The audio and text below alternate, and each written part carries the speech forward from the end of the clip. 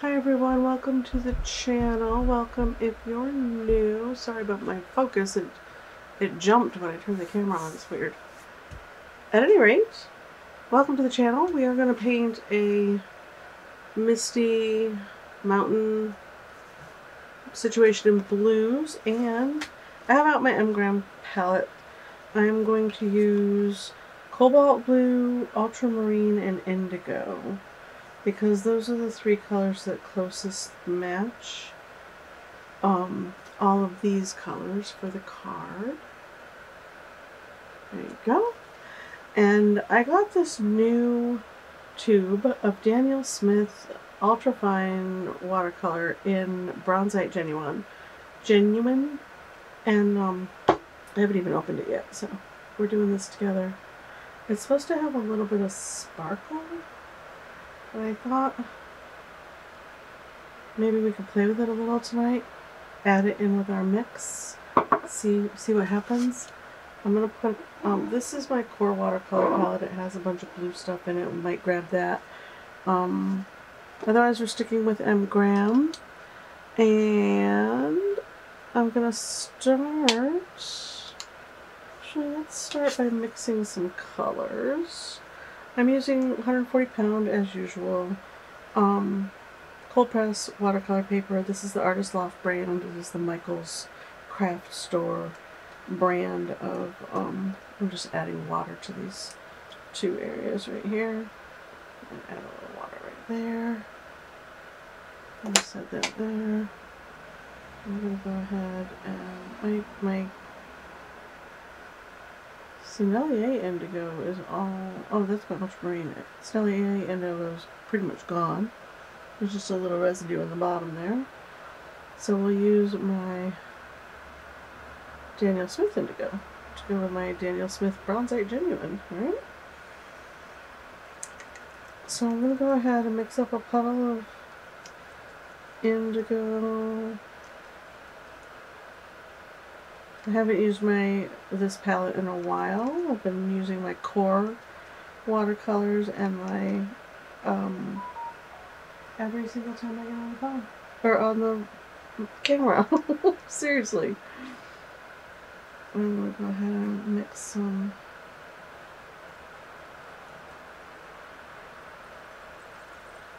kind of mid-tone over here, which we can dilute and add to as we go, as we need.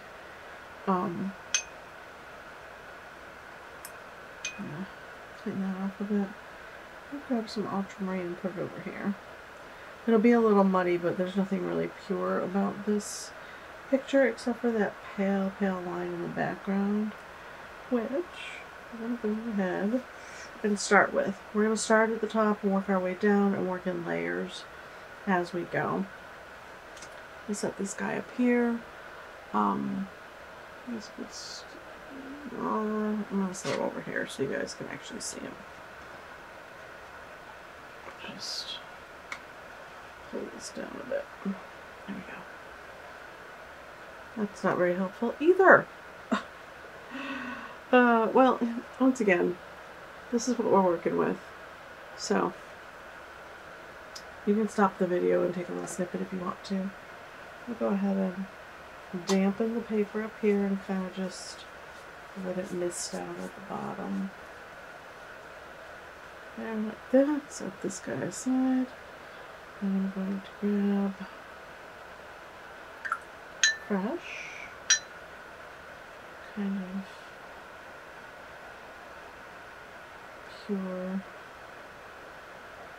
and this will dry a lot lighter. We're just going to go in nice and light. And there's a touch of teal in that background. I'm feeling it. So I'm going to grab a little bit of this cobalt teal. Put that back there as well.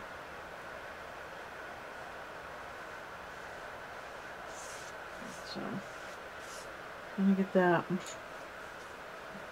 a little bit of wispy, stripedy sky. A little darker up here. That. And ideally for this kind of painting you would work on a slant. just 10 degrees or so, just so that the paint has, it can roll down the page is ideal. It's like the ideal way to do this kind of painting. Honestly, I didn't think about it before I set up, and we're just going to roll with it. Alright, let's get in some of those. I'm going to switch brushes, I think. That was a Princeton Neptune round number 18. This is a Princeton Velvetouch round number 10. I'm going to go ahead and get in those distant mountains back there. I'm just going to... Oh, this is really, really wet. Just going to dab them in because they're very bumpy and the shape, you know, they're not sweeping smooth lines. It's an actual range back there, it looks like. And get a little peek in here.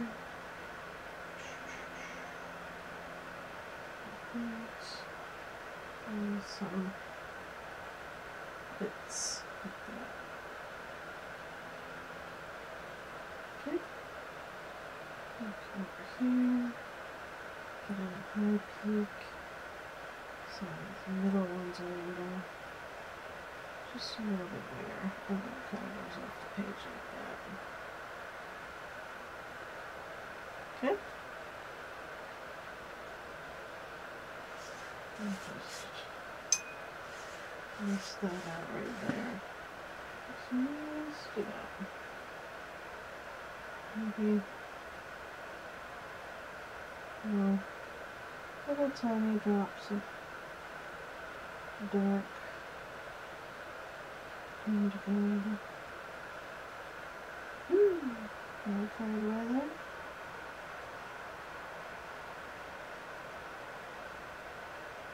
Here and there.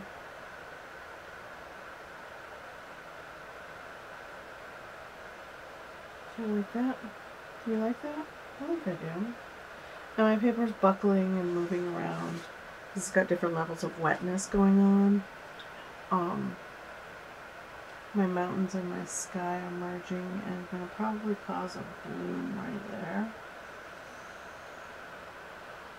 So to help that alleviate just a bit, just go ahead and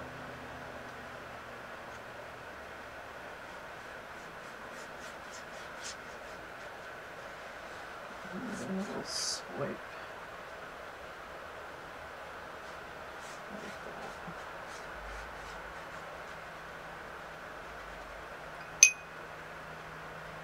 And you can come in and pick up paint with your brush.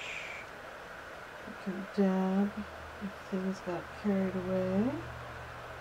You can dab like that. It'll help mist things out a bit. We can always go in later with that as well. Oh, get this bronzite genuine moving around. It's got a bit of sparkle to it, and I want to add it to the foreground mountains, just for a little bit of interest. Let me show you the paint up close. Hopefully I don't drip it on or anything. Can you see the little sparkles in it? There we go. A little bit of, let's see. It's got a little bit of sparkle in it, which intrigues me. Okay, so I'll tap that off as much as I can. Clean the brush in the dirty water, dab it off. Okay, let's get this darker range in right here. Grab some indigo, a little bit of pure blue. It feels very purpley to me. Doesn't it feel purpley to you guys? I guess we can just roll with it, right? We'll just roll with it. It'll be fine.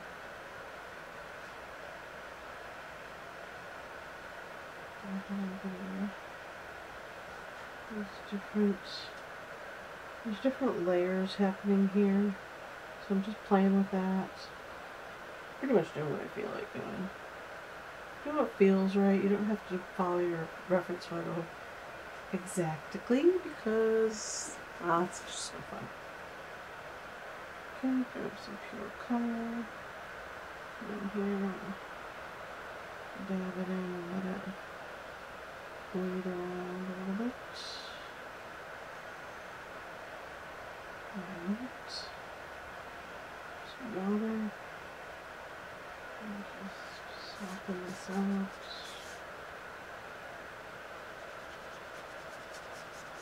The page like that.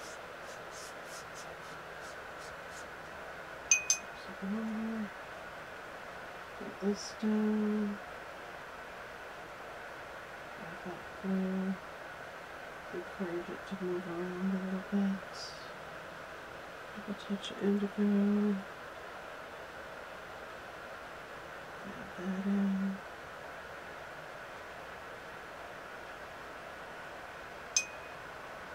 And a couple of kind of very misty hills back here.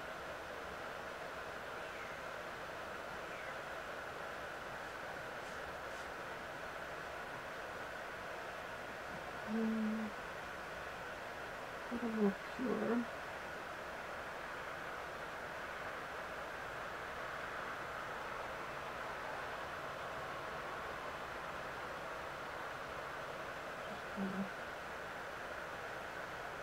Help them in with a little bit of separation. We can always come back and add more.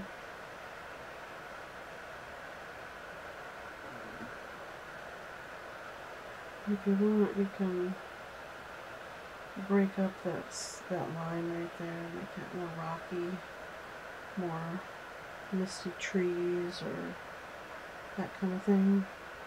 It doesn't have to be a smooth line at all.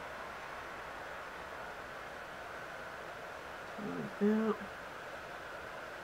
Okay. I really want to put some purple in here. Like badly. I'm not going to, but I want to.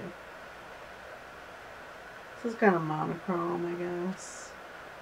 That's the way you could look at it. A little monochrome crackneos.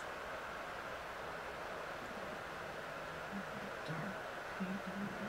Just a little more.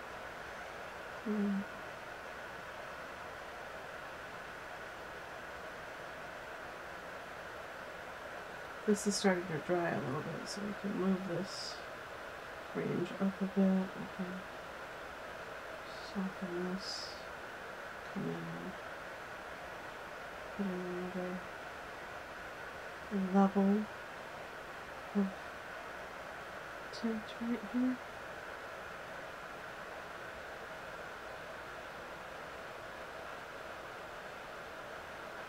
Right. Very distant, did it? I think it's going to come in from here. And a little brush, and dab it down. And mist it up. If anything gets too hard between your mountain peaks, just give it a little wet and a little dab. And that'll help soften things back out. Yep. I'm going to soften this line right here. Right there. This right there. You can also take a tissue just like you would with your clouds and dab in between your layers to get that mist, that little misty effect. Super fun when you're doing layered forest as well. I haven't done layered mountain painting in quite some time. To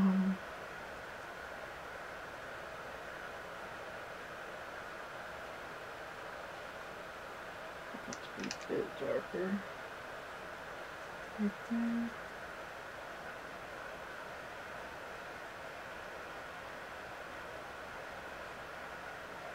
Over there.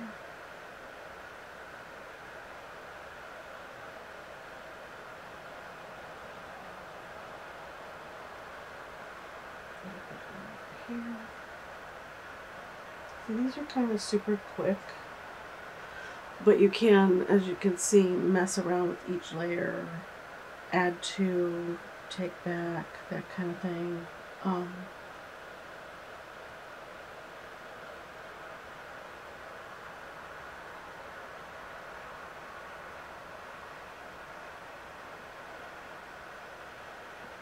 Put the brush around on the paper, if the paper will take that kind of abuse. Wet that bottom line and just pull that color down till it's pretty clear down here. We're going to put dark color down here, so it doesn't really matter what that looks like. Okay. Some indigo. Some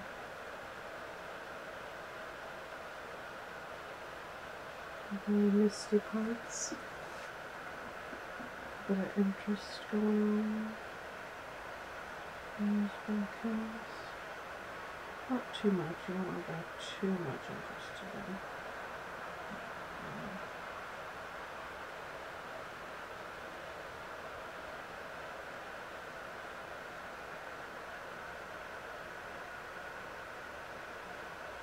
Okay, I'm looking at this section here, whoops, this above this darker section, which we're going to do next. But see how misty and convoluted and basically abstract, right? It feels, it doesn't have to be perfect and exact. Abstract is good. Okay, let's get in here. I'm going to mix some of this genuine with this blue over here. And it's going to, ooh, look at that. Great. Wow. Let's grab some, take that off. Indigo. Pop that in there. And more of the genuine. Oh, that's pretty. Okay. I'm going to go ahead and get in this basic shape here with our, ooh, it's sparkly. Really need that to be darker and a little more inky. Not too much water going on. There we go. There it is. And we'll just come up here and create our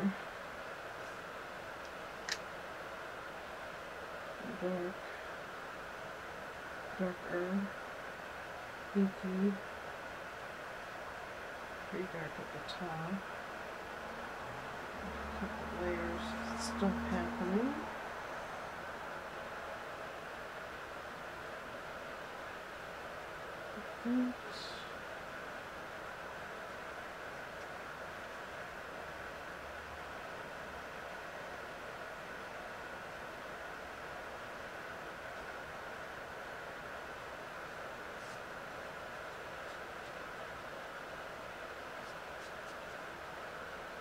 Oh, that looks cool. Alright.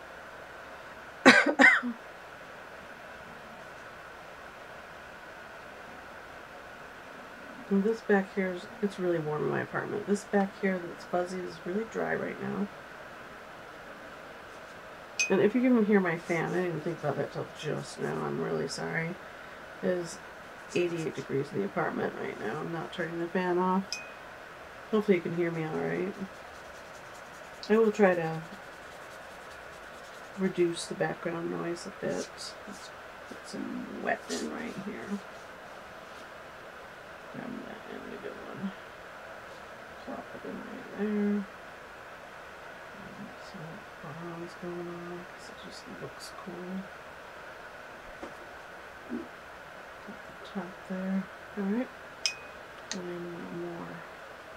Even darker, more inky consistency, and we mix indigo and ultramarine together and get this kind of middle blue right here.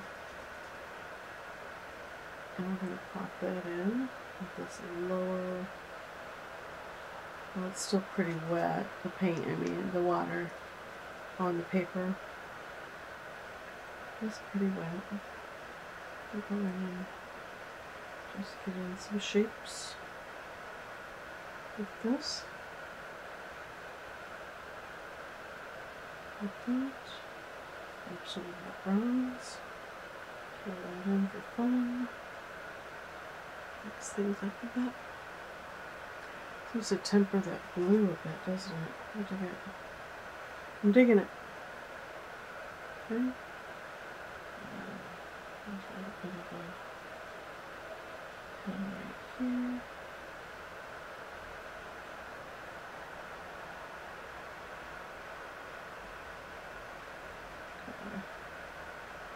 Softens out a bit right there, but a little too soft. Just tap, tap, tap. And let the color bleed back in a little bit, and then it'll create a little misty line right there. I'm going to do the same up here where things got a little carried away. Go ahead and pull our misty line through here. I'm drying my brush and then running it on the page. Or you can grab your tissue and just gently tap.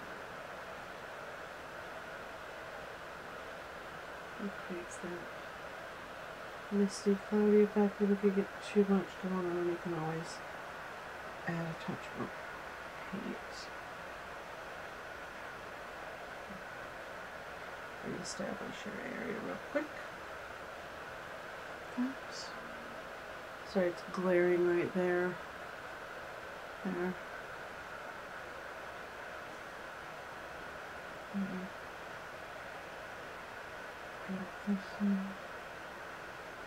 Just some clean water too. If you take clean water sometimes and run it on the area, it'll push the paint away. Kind of creates a bloom.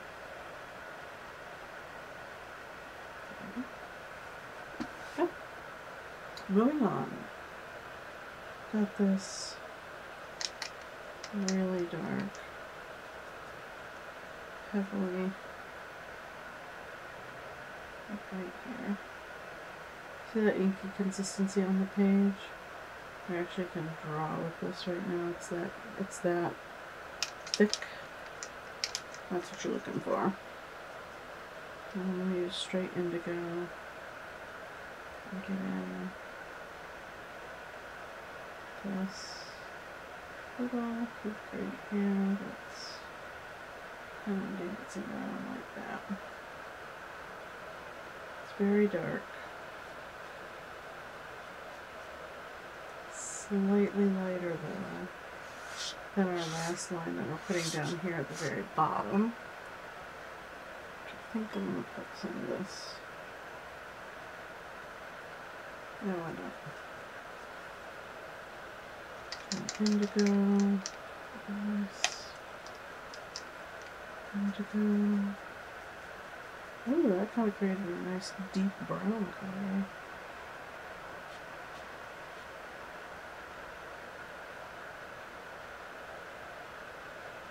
I'm just going to do another layer of dark down here.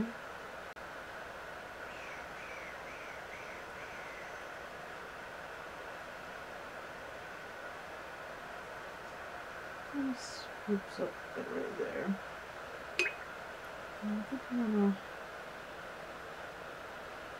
pick up a little bit of this.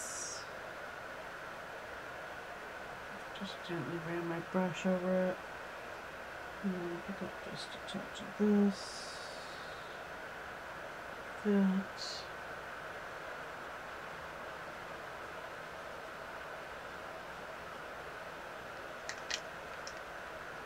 And if it's not getting dark enough, I'm going to add neutral tint. Add some neutral tint. Rules are meant to be broken, you guys. Do what you want. Neutral tint. And indigo. Maybe a touch of dark sizzling pepper. Gives us that super inky consistency.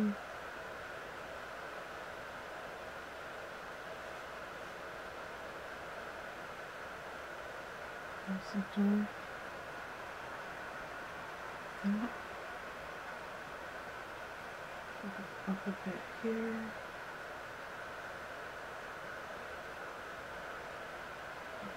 There, down like that.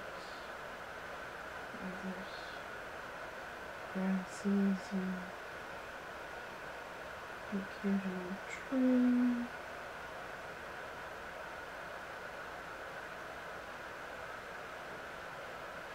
Like that.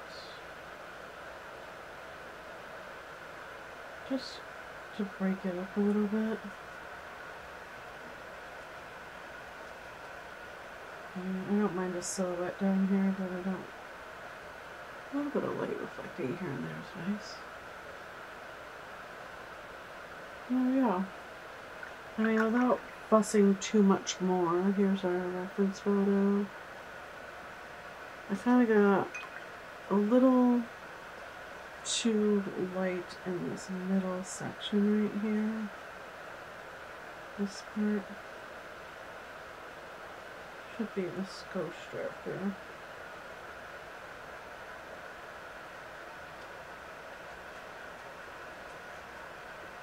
Okay. Drag in some color.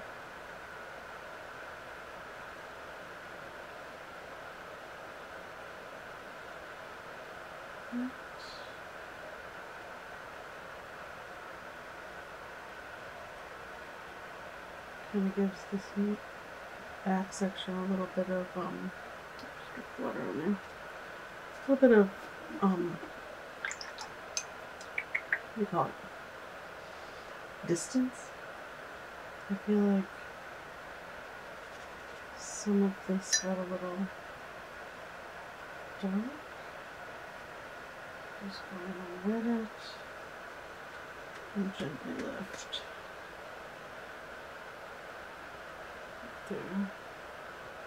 A little dark right here.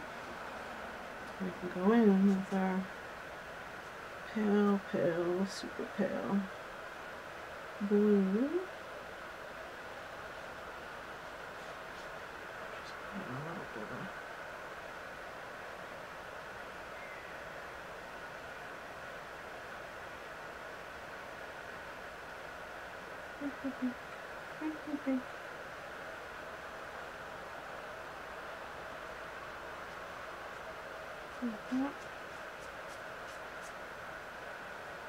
kind of looks like an ocean instead of a misty mountains. Misty mountains. And that's kind of the bottom. The mountains back here go a little too misty, right? Just a bit too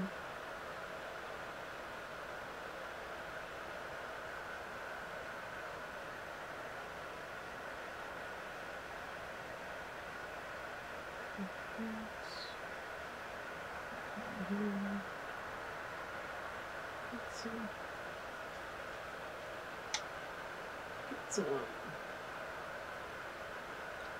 And you can fuss with this and fuss with this, and I mean, I don't feel like I succeeded at all, but let's take our tape off anyways and see what it looks like without the tape. I'm way too close to it too. It looks, these kinds of paintings look so much better when you take a step back. And this is something I would recommend. Do several, do more than one. That is currently what I'm doing with clouds. I took a little break from clouds because tomorrow is a cloud painting day. I'm going to be painting clouds on velour paper. with pastels, chalk pastels for Friday's video. Yeah, without the tape on, a little bit of a border. Got some Misty Mountain stuff going on, or ocean waves. I mean, depends on your perspective, right? Could get in there with some darks and really make this look very oceany. I'm gonna leave it for now, though. I need to go to bed and move on with other things. Let me know what you guys think in the comments below. If you want to see me try this again, we could do that patiently. Or we can move on and practice those. Yeah, so thank you for being here. Thank you so much, and I will see you in the next video. Bye!